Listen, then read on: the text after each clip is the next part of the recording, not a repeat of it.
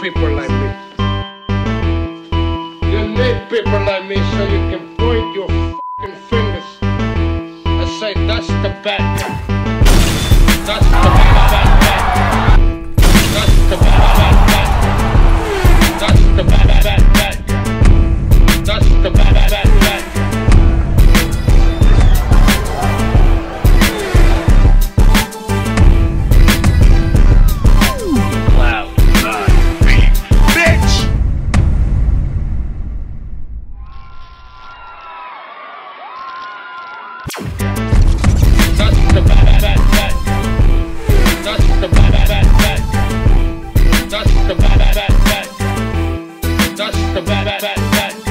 Welcome to the motherfucking relay. We're covering today's top boxing news.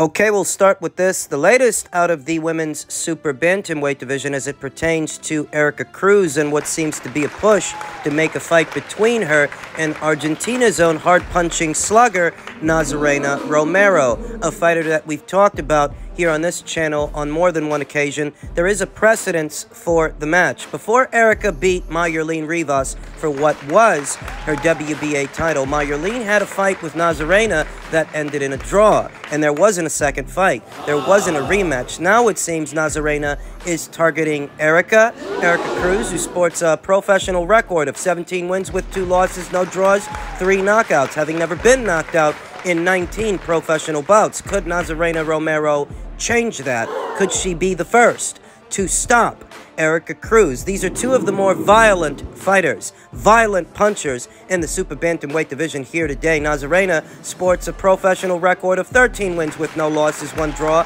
7 knockouts. Nazarena, who's a little younger and less experienced as a professional than Erika. What she lacks in experience, she makes up for in power, in combinations, in aggression. She's a dangerous fighter, one of the more dangerous fighters anywhere at or around 122 pounds. And it looks like in the not-so-distant future, Erika may be so confronted with Nazarena Romero, who last saw action in June of last year. She fought 2 times last year. The Mayerline Rivas fight, who is a common opponent between them, between Nazarena and Erika. And as stated, the fight with Mayerline, it ended in a draw, even though it shouldn't have. Mayerline barely survived that confrontation with Nazarena Romero, whereas things were a little bit more competitive between her and Erika. Erika, who last saw action in November of last year against that same Mayerline Rivas. Erika was comparatively busier last year. She started off the year losing to Amanda Serrano at 126, moving down to 122, and beating Melissa Parker. Very good fighter, hard puncher, and a crafty southpaw. She beat Melissa, then she moved on from that to beat Mayerline Rivas for what was Mayerline's WBA title. Erika is best described as a mid-range to inside pressure fighter, volume puncher, and a very awkward one. Hailing from high-altitude Mexico City. Like Isaac Cruz, her nephew, like Emmanuel Navarrete, fighters from that region, characteristically awkward fighters that are difficult to deal with, whereas Nazarena Romero, Nazarena is a little bit more upright and a little bit more conventional. Erika is awkward. Barreling forward, slipping and bobbing and weaving under shots, bringing over big hooks, big looping shots. Erika is awkward. Whereas Nazarena is a bit more upright and a bit more conventional, though still a handful, still very strong, I'd wager. She's the stronger puncher of the 2. What you see from Erika, she has a penchant for overshooting the distance and ending up in a clinch, slapping with her hooks. Quality of her combinations, they do get a bit messy at times, whereas Nazarena shows a bit more form and more power. Her punches are crisper, cleaner. Even though Erika Cruz has comparatively faced better fighters than Nazarena has faced so far, Jelena Marjanovic, Melissa Esquivel, Amanda Serrano, Melissa Parker, they share a common opponent in Mayerline Rivas. It's the Rivas fight that gives it away for me that Nazarena is the bigger puncher, because Mayerline Rivas did not wear Nazarena's punches as well as she wore Erika Cruz's punches. She was able to take Erika's punches a little better than Nazarena's. Thus, I think Nazarena's the stronger puncher of the 2. Erika has a penchant for collapsing the pocket by overshooting the distance and ending up in a clinch, whereas Nazarena, she can create a bit of space to get punches out, get punches off. Move around. She's a bit more athletic than Erika Cruz. And a bit more explosive. It's going to be interesting to see what happens because they both have the same base style with subtle differences and nuances, but they are both pressure fighters. So who will be able to handle the pressure that the other girl brings? Will Erika be able to handle Nazarena, or will Nazarena be able to handle Erika? I'd give Erika the edge in experience and durability. Don't forget, she went the distance with Amanda Serrano up there at 126. This fight would be at 122. So Erika's got experience and durability. Give Nazarena Romero the edge in speed and power. Not as experienced as Erika, not as battle-tested, but to the eye, she looks to be the much sharper puncher. Mexico versus Argentina, what is an underrated rivalry in the sport. You're always hearing about the age-old Mexico versus Puerto Rico rivalry. That's not what it used to be. Whereas Mexico versus Argentina, or Mexico versus Japan at the lower weights in men's boxing, those are more vibrant rivalries in the sport today. This fight has all the makings of a barn burner, as pressure fighters like Erika Cruz, like Nazarena Romero, they have a tendency to stay in character, to carry on from one fight to the next, applying the same strategy. But because Nazarena Romero is such a big puncher, one of the bigger punchers anywhere at or around these weights, you do have to question if Erika Cruz will be able to stay in character, be that pressure fighter, and keep the pressure on. It's a sensational fight that I'm looking forward to. I expect it to happen in either the end of the first quarter of this year or in the second. For Erika's newly obtained WBA title, Nazarena wants her crack at the apple. In men's super bantamweight news, as it pertains to the upcoming Inoue versus Nery fight set to go down in May, Luis Nery received an indefinite suspension from the Japanese Boxing Commission in March of 2018. But officials involved have been assured the Mexican will be reinstated for the undisputed title fight versus Naoya Inoue in May in Tokyo, sources told ESPN. I feel that if the Japanese Boxing Commission is going as far as lifting this long-standing ban on Luis Nery, it's because they're very confident that Inoue will defeat him, that Inoue will dispatch him. The ban was handed down following Nery's pair of stoppage wins over Japan's longtime champion, Shinsuke Yamanaka, who we talked about in my previous video. Luis Nery scored a fourth-round TKO win over Yamanaka to capture the WBC bantamweight title in August of 2017, but was suspended afterwards when the banned substance Zilpaterol was found in his system, a weight-cutting agent. Nery argued the adverse finding was the result of tainted meat consumed in Mexico. In the March 2018 rematch, Nery stopped Yamanaka in round 2, but did so after he weighed 121 pounds for what was a 118-pound title fight. The pair of violations is what led to the ban. But Nery has earned a shot against Inoue, who usually fights in Japan,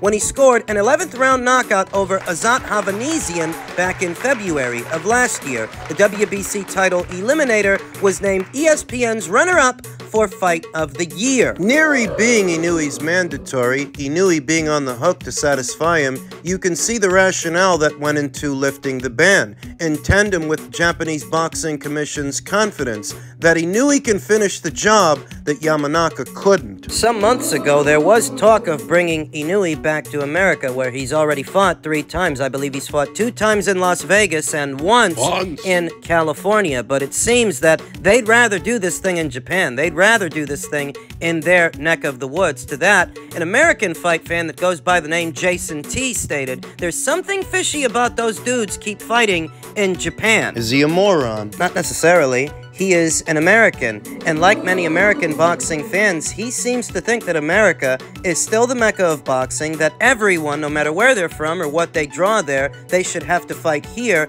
they should have to come here, even when they're a bigger draw than the other guy. A guy with no understanding of the sport and how the sport works. Like many Americans, Inoue is a bigger draw in Japan than any 115, any 118, and any 122-pound fighter. In fact, Inoue is a bigger draw in Japan than most American fighters, and I do mean most. I'm not exaggerating. Regularly fighting in front of crowds upwards of 14,000 to 20,000, Inoue is a star in his neck of the woods. Thus, why would he need to come here when he's generating so much money over there? You do a fight where the fight generates the most money, and Americans don't really have a hankering for the lower weights. They never have. Light flyweight, flyweight, super flyweight, bantamweight, super bantamweight. These are divisions that are primarily dominated by South American fighters, Mexican fighters, Japanese fighters, but not really Americans. Thus, the audience for these fighters and these fights, these divisions, lies abroad, not here, not in America. So why would Naoya Inoue, who's already a big star where he's from and the biggest name anywhere at or around these weights, needless to say, he's a bigger name in Japan and a bigger draw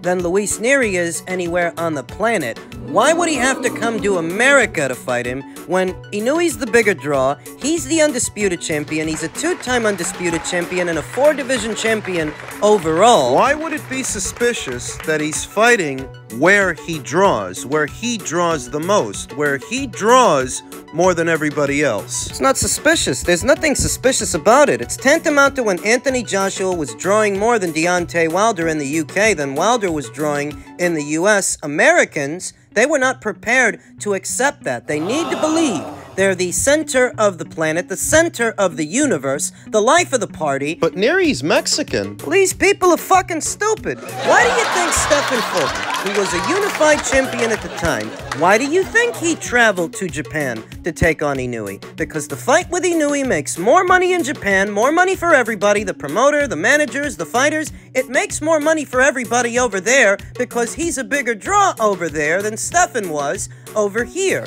Same applies to Luis Nery, but you can't tell these people that. And it's because these people seem to think the entire world is supposed to bend over backwards to accommodate them and give them what they want, whatever they want, even when it's unreasonable. Inoue versus Nery, Inoue versus Tapales, Inoue versus Fulton. Here in America would not be as big an attraction as it would be in Japan. In Japan, there are a lot of people that are interested in those fights. They'll pay to be there, they'll pay to see them, which equals more money for the show, for the fighters, and everybody involved. It's basic arithmetic, but a lot of these guys are bad at math. Japan's not a third world country, you know. And while the market has opened up globally and boxing is more of a global sport now than it is in previous years, here in America, domestically, the sport is shrinking. So why on earth would Inoue have to come here? To satisfy the whims of a few who are really only interested in one or two fighters anyway. American arrogance aside, Inoue versus Nery is underway. And in men's heavyweight news, Anthony Joshua versus Martin Bakole. WBA eliminator could be ordered, says Ben Shalom. It's not a bad fight, but being honest with you, I don't think Martin Bakole is on Anthony's radar. Boxer head Ben Shalom, who promotes heavyweight contender Martin Bakole, believes the WBA could order a final eliminator with former two-time world champion Anthony Joshua. Bakole is the #1 rated fighter under the WBA, with Joshua sitting at #2. Should the order come down and Joshua takes a pass, the #3 contender is Daniel Dubois, and I could go for that. I could go for Martin Bakole versus Daniel Dubois. Joshua is already slated to return to the ring in early March in Saudi Arabia in a huge crossover fight against former UFC champion Francis Ngannou, and if he takes care of business with Francis, and I think he's going to, I think he would sooner fight Philippe Hrgovic or Zile Chang than Martin Bakole. I think those two guys are more on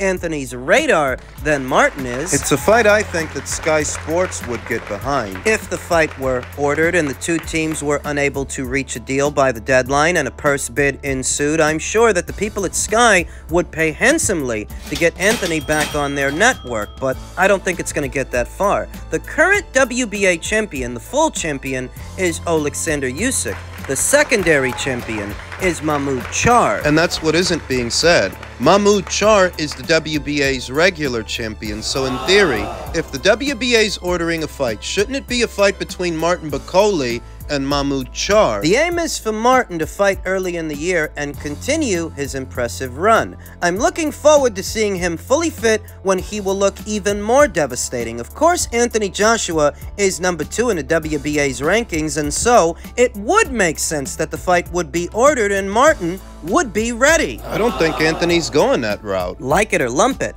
And why does it seem like people are expecting Anthony to fight more fighters than, say, Tyson Fury or Alexander Usyk, the winner of the fight between them? Why do they want him to fight Martin Bakole, Zhilei Zhang, Filip Hrgovic? There are still people out there asking him to fight Deontay Wilder, even though Wilder lost his last fight. What about David Higgins? Joseph Parker's longtime manager and promoter, he wants a Joshua fight, a rematch between Anthony Joshua and Joseph Parker. So alongside Martin Bakole, seems like there's a lot of other guys in the queue. Martin remains the most avoided heavyweight in the world, and his recent performances have only added to that. We're looking forward to a big year for Martin, who will inevitably fight for world titles in the not-so-distant future. Bakole is very familiar with Joshua from their sparring wars in the gym. Joshua had often used Bakole as a sparring partner in training camp. Not against that fight. That's an interesting fight. Two very heavy hitters. I like it. Not against it, I just don't think it's going to happen. I don't think Martin Bakole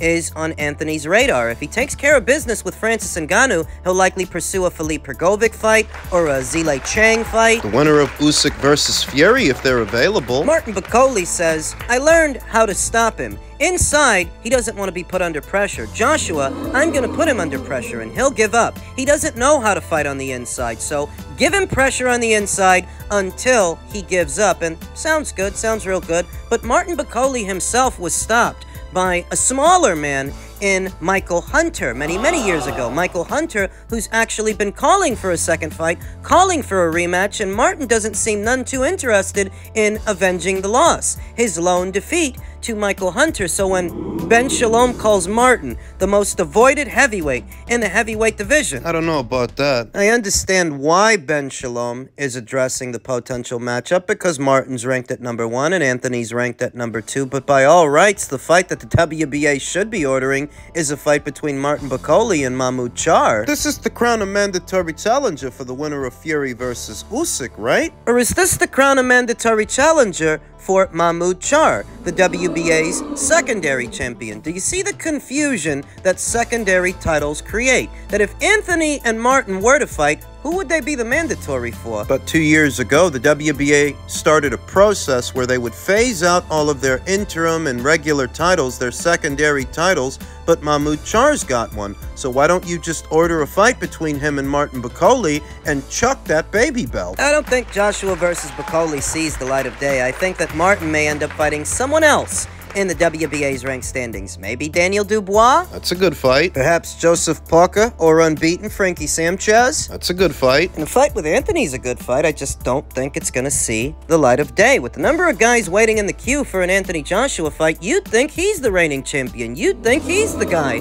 with all the belts. But he's just a contender, like everybody else, with a bunch of guys in the queue. And we know why. It's because of the money. It's because of Anthony's drawing power. That belt or no belt, champion or not, this guy's still the biggest draw at heavyweight. They don't call him the landlord for nothing. He lives rent-free inside of all these guys' heads. But he can't fight all these guys. He can only fight one guy at a time. So Martin better find something to do.